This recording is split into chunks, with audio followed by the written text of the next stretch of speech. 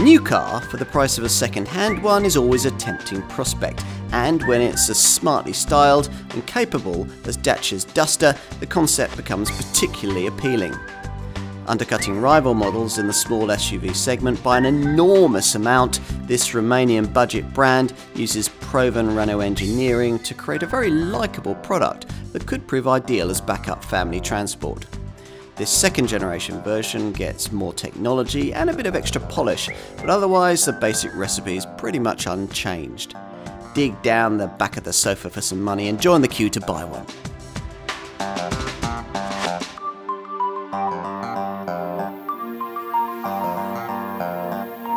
The Duster is the car that epitomises Dacia, the Renault-owned Romanian brand who have brought a whole new value perspective to family cars since their launch in our market back in 2012. The original version of this model was astonishingly well priced, but it felt it in some aspects of its design. With a few of the rough edges smoothed off though, this second generation car could be a very competitive proposition indeed. There's nothing radically different on offer this time around, but at the same time, almost everything's been changed, or so Dacia says anyway. The reality is that the B0 series platform and a lot of the engineering that you can't see is much the same as it was before, but it is true that every exterior panel is new. The driver experience should be much better too. The brand boldly promises that refinement is almost twice as good. Plus there's extra four-wheel drive functionality and you get a proper electric power steering system to replace the ponderous old hydraulic setup.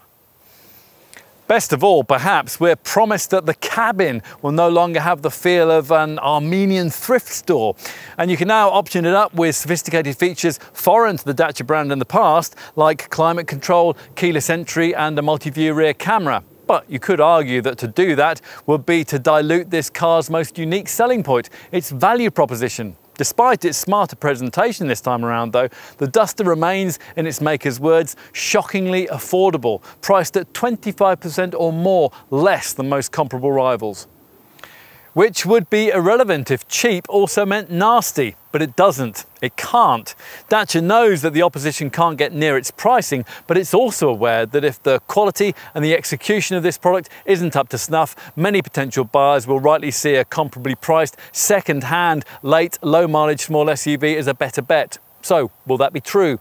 Or is our market's most affordable SUV as impressive in practice as it is in price? Let's find out.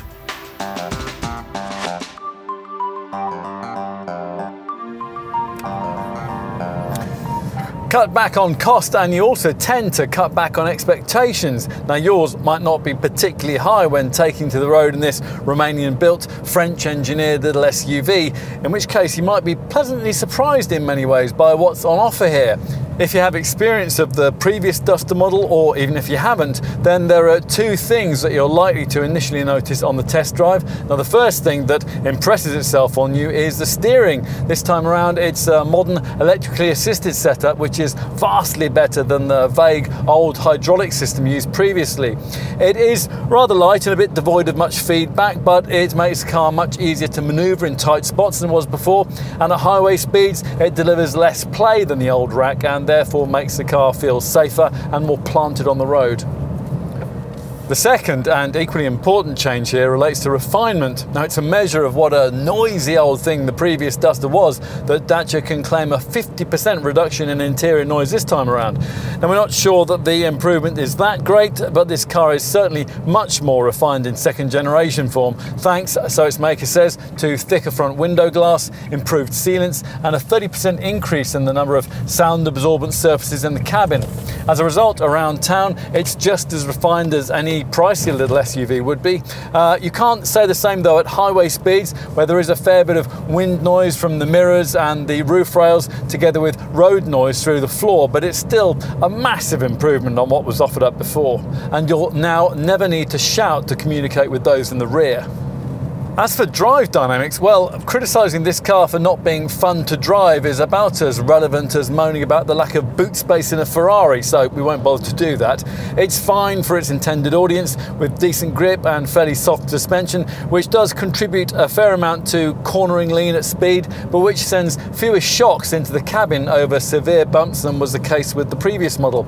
Now, that's about as much as we could have hoped for, given that this second generation Duster's platform remains the same basic B0 chassis that was used by its predecessor, and those are underpinnings that date all the way back to the third generation Renault Clio of 2005.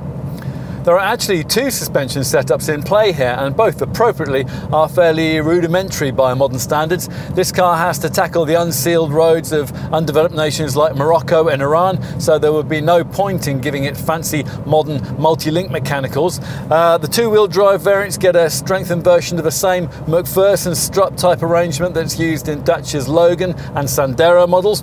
Go for four-wheel drive, something that, remember, relatively few small SUVs actually offer, and there's a more sophisticated multi-arm arrangement. You'll be wanting to know about engines, which haven't changed at all from those used in the final versions of the previous model, and that means that Dacia unfortunately hasn't been able to persuade Renault to release one of its modern turbocharged TCE petrol power plants for this car. So Duster buyers wanting to fuel from the green pump are forced to persevere with the rather wheezy, normally aspirated 1.6 litre SCE unit that we're trying here. With 115 horsepower to play with, this rather old tech lump has about the right sort of output for a car of this kind, but without a turbo to boost it along a bit, there's a notable lack of grunt through the gears thanks to the modest 156 Nm torque output.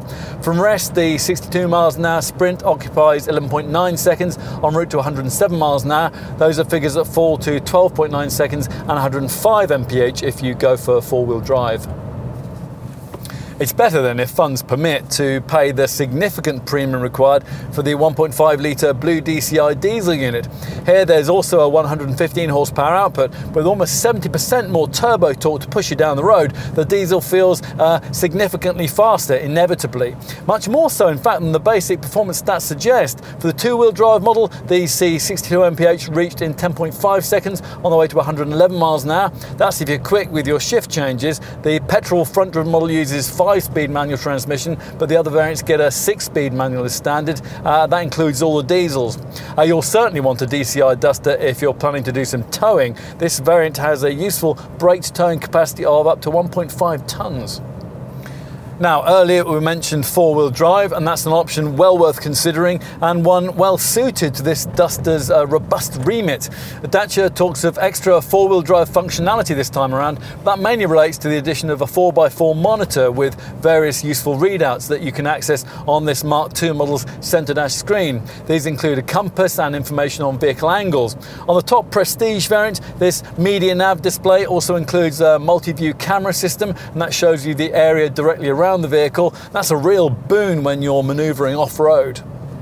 The actual mechanical four-wheel drive hardware, though, is pretty much as it was before, a Nissan-engineered 3-mode system, and that's selectable via a rotary controller in front of the gear stick. Most of the time you'll be in two-wheel drive, but on slippery terrain there's a peace of mind of being able to switch seamlessly into auto, so that extra traction will automatically cut in when necessary. For severe mud plugging, meanwhile, you want to keep all the wheels turning permanently by switching to the lock setting. It's in these kinds of conditions that you'll appreciate the hill descent control and hill start assist systems, which will make driving easier on sloping surfaces, and the useful 210mm of ground clearance that facilitates a 350mm wading depth, and also the impressive clearance angles, 30 degrees of approach and 33 degrees of departure.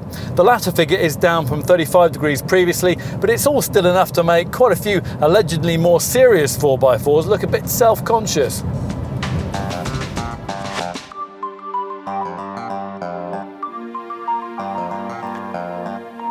Until a few years ago, most of the cars selling in this model segment weren't called SUVs in the way they are today.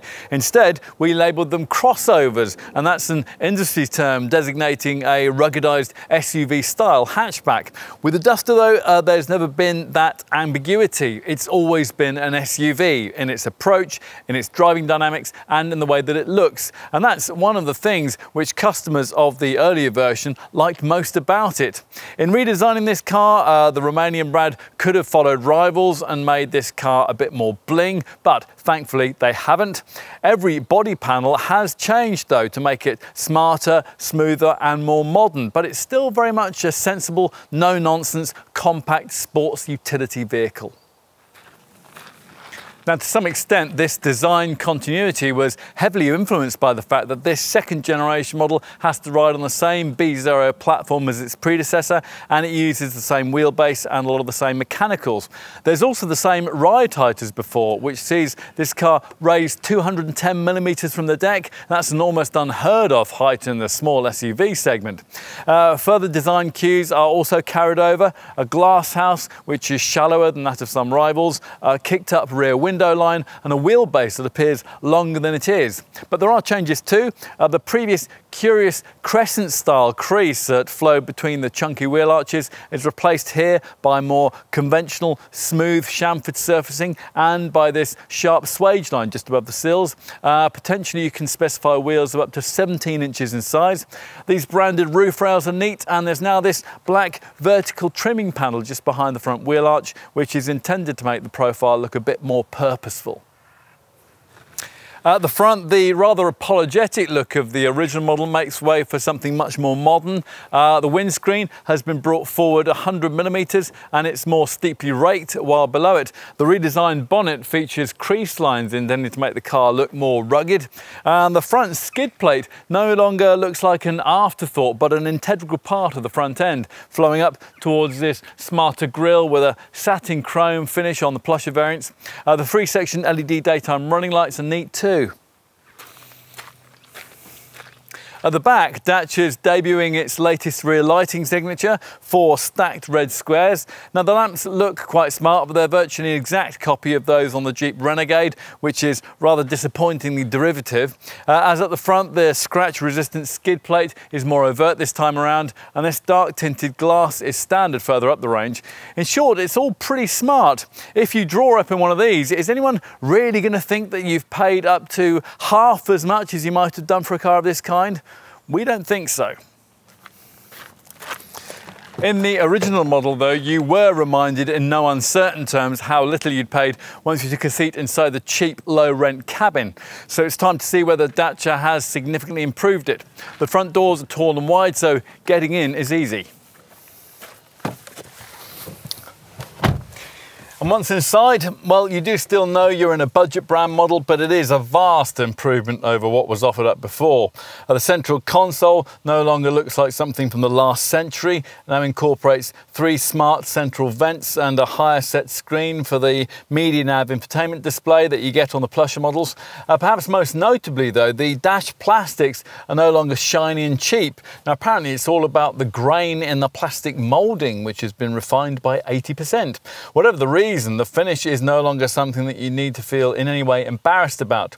Yes, there are a few things, the door handle pulls, for example, that still let the side down a little when it comes to quality, but otherwise, most of the areas that you're likely to regularly touch, the door armrests and the chunky gear lever, for instance, now feel good. Plus, as before, the Duster's cabin has a solid, built-to-last feel, and everything seems to have been decently screwed together by the Romanian factory.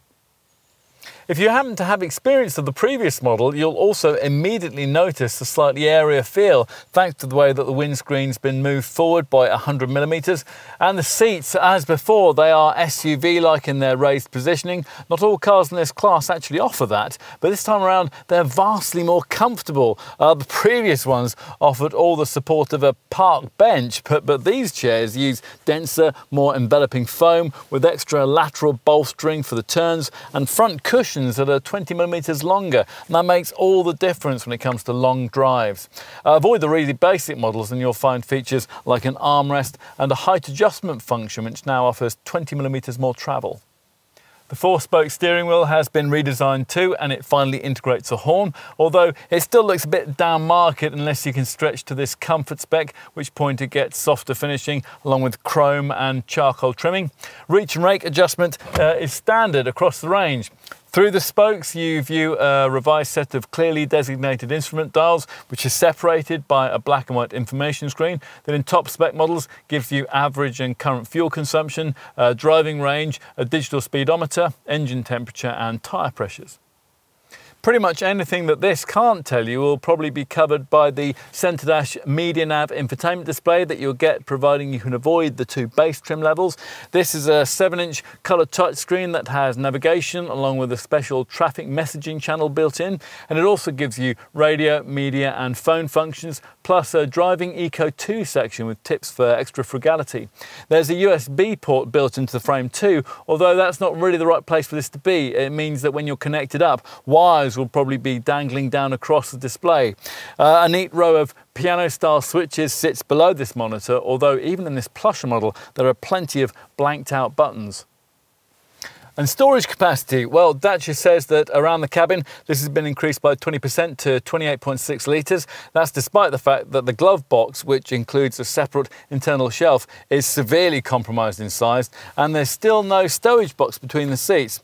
On the plus side, the door pockets are reasonably shaped, and there's a narrow storage slot alongside the handbrake here, and a rather useless one actually just above the glove box. You don't get anywhere to store your sunglasses, but there is a shallow compartment which incorporates a cup holder just ahead of the gear stick with a 12-volt socket nearby. 2 more cup holders sit further back between the seats, and there's also a coin cubby below the gear stick and a ticket clip which is incorporated as part of the driver's vanity mirror.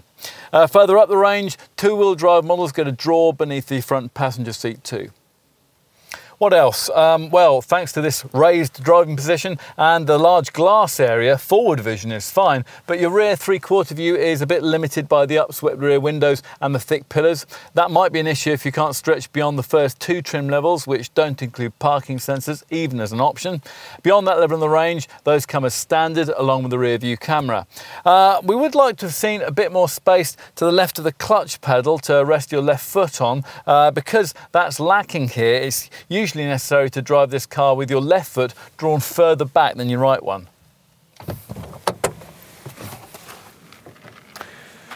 Right, time to take a seat in the rear. Now the fact that, like its predecessor, this Duster's so much larger than the class norm ought to help enormously here. Now to give you some perspective on that, it's 219mm longer than a Renault Captur and 206mm longer than a Nissan Juke, and that's a pretty big margin of metalwork.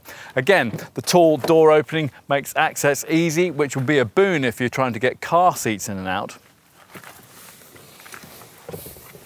Once inside, you'll really feel the benefits of that extra body length if you tried other typical models in this segment.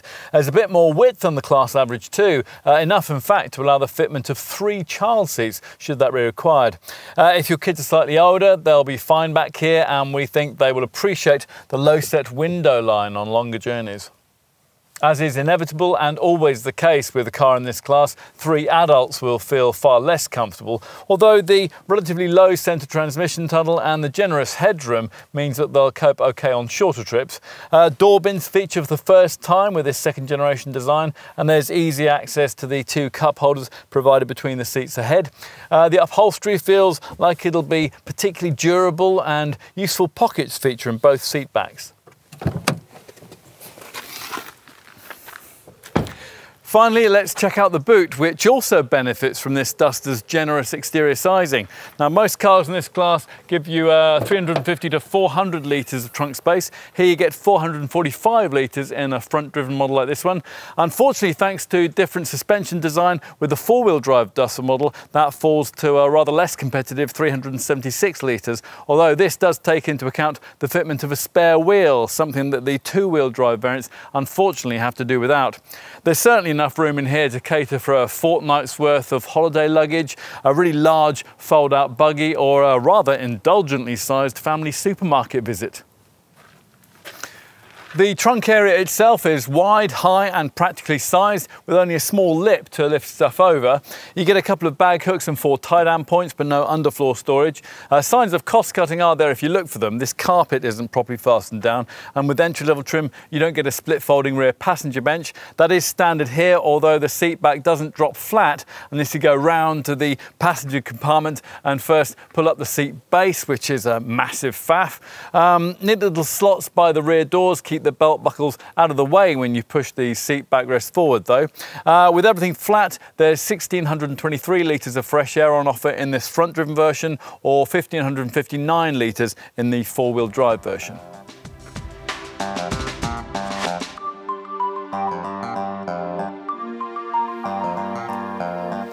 While the prospect of owning a trendy, compact SUV-style model for less than £10,000 might be the thing that gets people into Dacia showrooms, the car that satisfied prospective buyers end up driving out of them will probably require a very differently sized check. Still one, though, that'll offer a considerable saving on comparable models from other brands. Now, the reason why becomes clear when you take a closer look at what's on offer. The baseline 10k price applies to an access specification Duster that hardly anyone buys because it really is basic. You may not care that it can only be ordered in petrol form, but you might well object to the fact that it doesn't even have a radio and not many other creature comforts either. Now, we'll get to the exact specifications in a minute, but suffice to say that there is a reason why almost all Duster buyers start their range perusal one up from the base trim level, which means a starting price of just under £12,000 for the essential variant in question. Here we've opted for mid-range comfort spec, which, priced from not much more than £13,000, gives you a few extra niceties. And even if you go for the fanciest prestige model, you can have one of those for well under £15,000. It all represents pretty impressive value. How does Dacia manage it? Well, it's a combination of a couple of things. Firstly, there's the fact that around 50% of the components used here are carryovers from Renault models, mostly older ones. Duster runs, for example, on the B0 series platform of a previous generation Clio Supermini, so there's very little engineering cost to build into the purchase price. And secondly, there's the fact that this model, like the other Dacias, is assembled using low-cost labour at the company's Pitești plant in Romania, plus it's also made in Curitiba in Brazil and at the Автофрamos plant in Moscow, Russia. Back to the range structure. Now, those three main Duster trim levels, Essential, Comfort and Prestige, each give buyers all the main mechanical options, either a 1.6 litre SCE 115 HP petrol power plant, or for £2,000 more, a much more frugal 1.5 litre Blue DCI 115 HP diesel unit. We've got the petrol unit here. Either way, your starting point lies with two-wheel drive, but for £2,000 more, you can specify a four-wheel drive model. Transmission-wise, you get a 5-speed manual gearbox with the petrol two-wheel drive model. All other variants get a 6-speed manual as standard. Now, you can talk to your dealer about the possibility of an EDC automatic gearbox option, and there are no other engine choices. So let's try to put the value proposition into some kind of perspective. Even the value brand models, which represent this Dacia's most obvious competition, struggle to get close to Duster pricing. The most basic MG ZS that you can buy costs around £12,500, and you'll need £1,000 to £1,500 more than that if you want something like a SsangYong Tivoli or a basic SUV transport option like Suzuki's Jimny. So what about the more established mainstream products in the small SUV segment? Well, against these, this Romanian contender looks very affordable indeed. The Renault product in this sector, which shares some of this Duster's engineering, the Captur, is priced from around £15,500, as is its Renault Alliance cousin, the Nissan Juke. And if you get a Captur or a Juke with much the same 1.5 litre DCI diesel engine that's offered in the Duster, you'll pay well over £3,000 to £4,000 more for the privilege. On top of that, both the Captur and the Duke are among the more affordable small SUVs in the small crossover segment, and they're priced equivalently to cars like Fiat's 500X and Citroen's C3 Aircross. Look at the other popular options on offer in this class.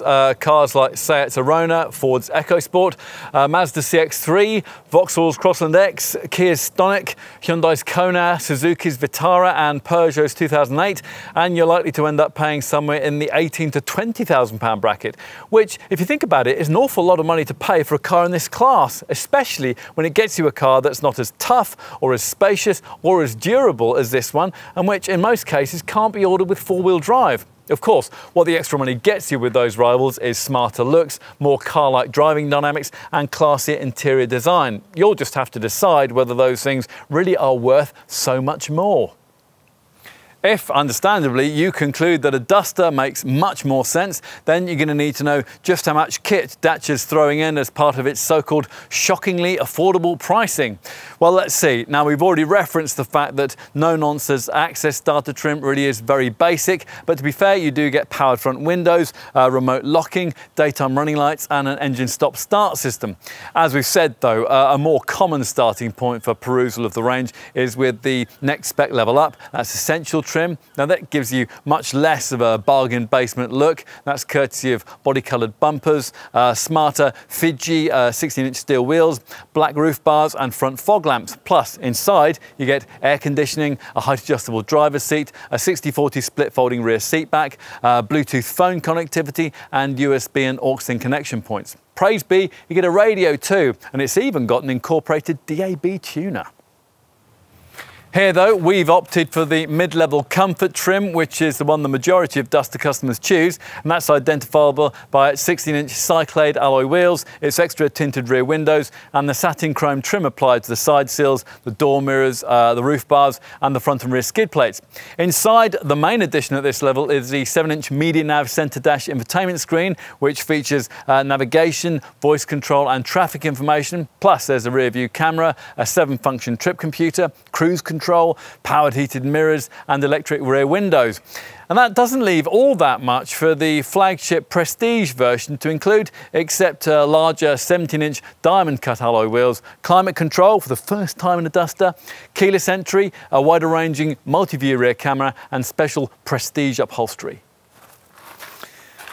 As for options, well, for mainstream models there are only two, and it's quite possible that you're going to want both of them. Metallic paint, here we've got Desert Orange, and an emergency spare wheel on the front-driven versions. A spare does come as standard if you go for the 4x4 Duster.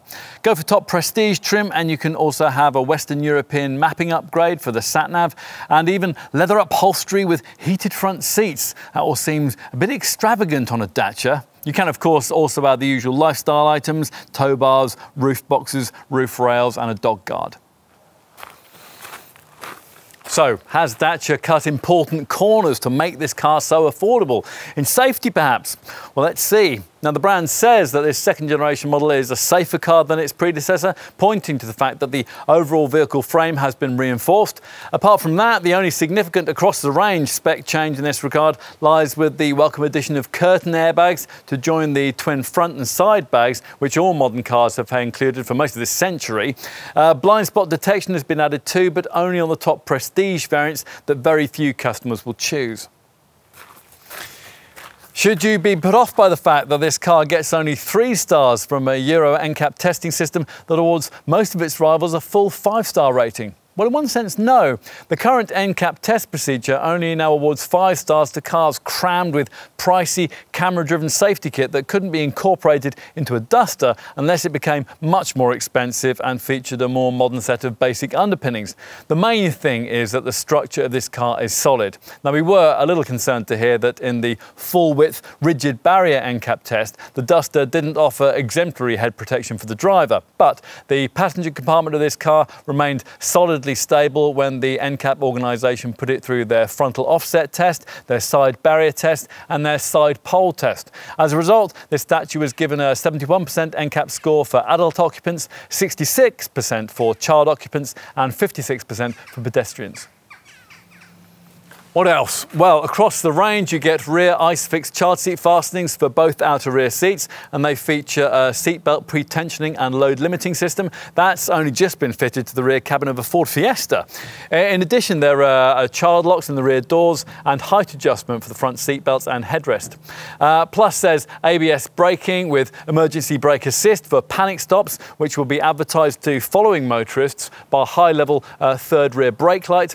And there's ESC, electronic stability control, ASR traction control and HSA hill start assist to stop you from drifting backwards on uphill junctions.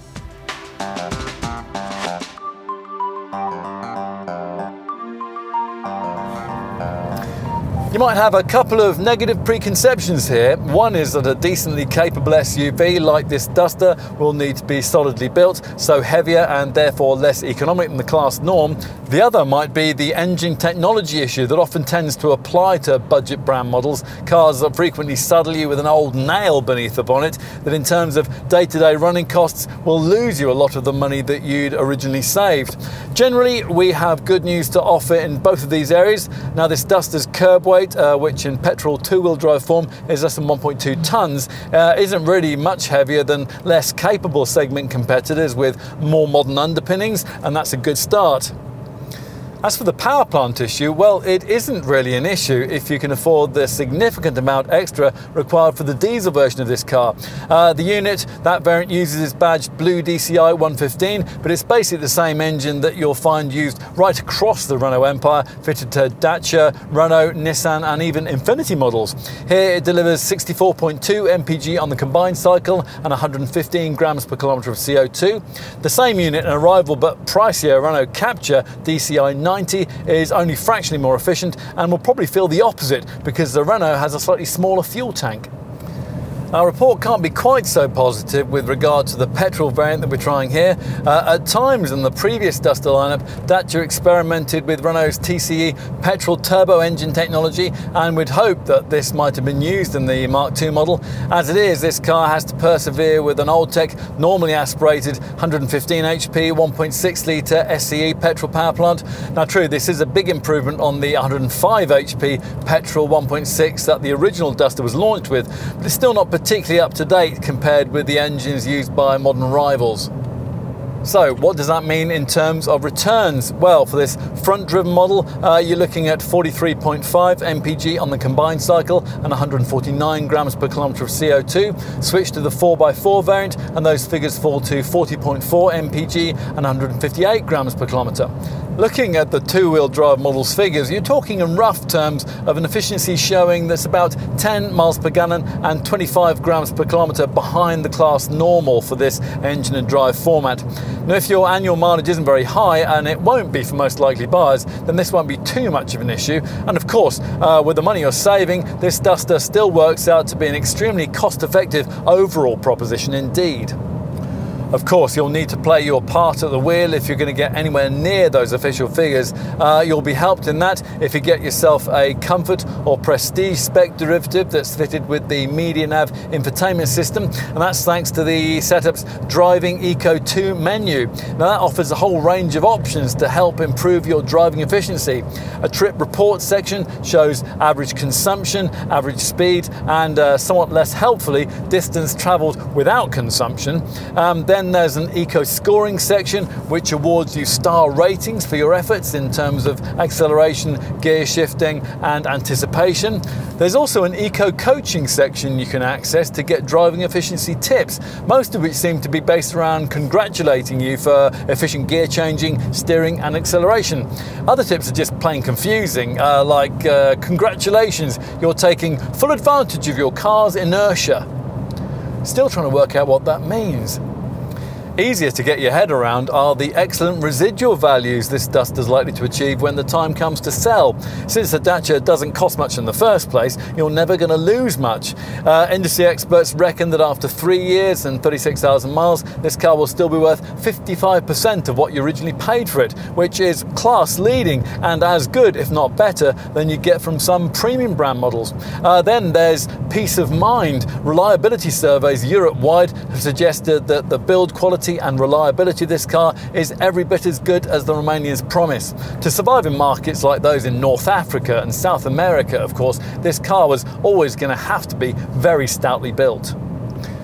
Onto the warranty. Dacia offers an industry standard 3-year, 60,000 mile guarantee from the showroom, backed up by 3 years or 60,000 miles of roadside assistance. For a further £400, you can extend the cover by 2 years, or for just over twice as much, you can up the period covered to a Kia equaling 7 years and 100,000 miles. Service intervals are every year or every 12,000 miles, and since most Renault dealers look after Dacias too, you should never be too far from a specialist workshop.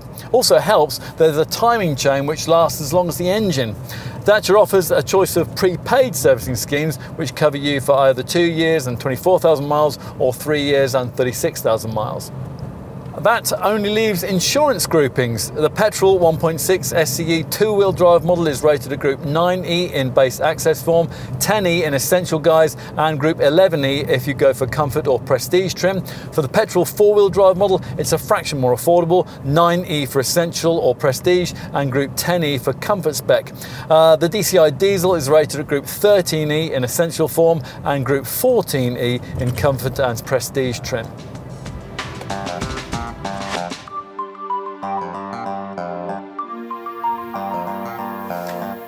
So here's the bottom line. New cars are often a lot more expensive than perhaps they need to be, especially in fashionable market sectors like those for small SUVs.